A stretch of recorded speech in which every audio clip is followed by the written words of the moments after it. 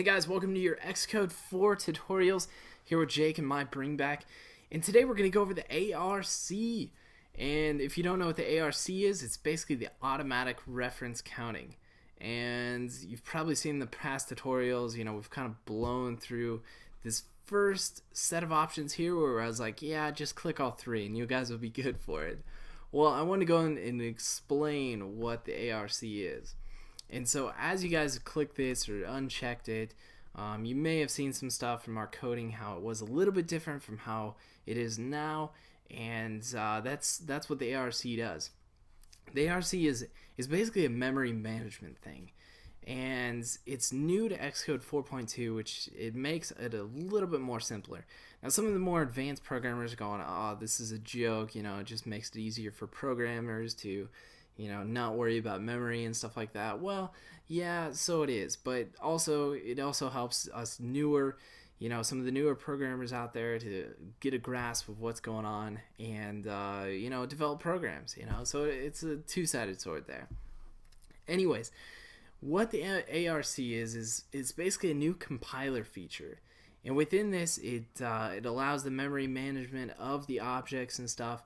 It kind of handles it as it is. That's why they put automatic instead of manual.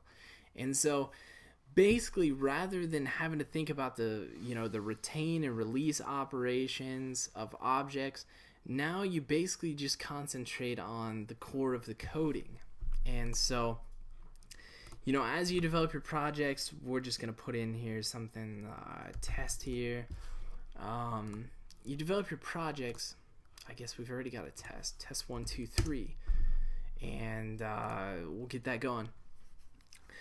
So it basically makes the coding and the memory management not as much of a headache, and so that's what I want to explain to you now. So as we go through, and let's say you go to your implementation and you go down, you don't see a void deallocate, and in the past you would allocate an object, and then you would have to go through and you'd have to release that object so it wouldn't get tied up in the memory and cause the application to crash and all that stuff.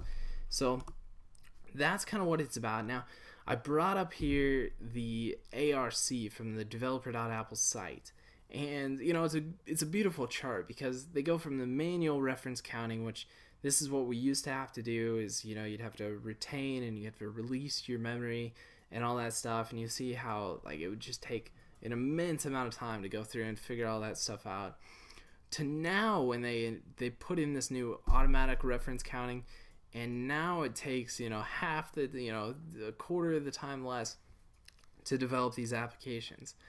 So that's kind of the basics to the ARC, and kind of gives you a brief overview as to how much easier it is for you guys to just get out there, put in the code. You not have to mess as much with the memory management. Now don't get me wrong, there's still some memory management stuff you have to work on, but definitely takes out the core of that, so you guys can develop these applications quickly and efficiently. So that's kind of the ARC.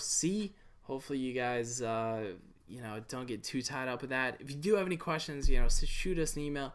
We'll try to help you out with that. Alright, we'll catch you guys later. Be good.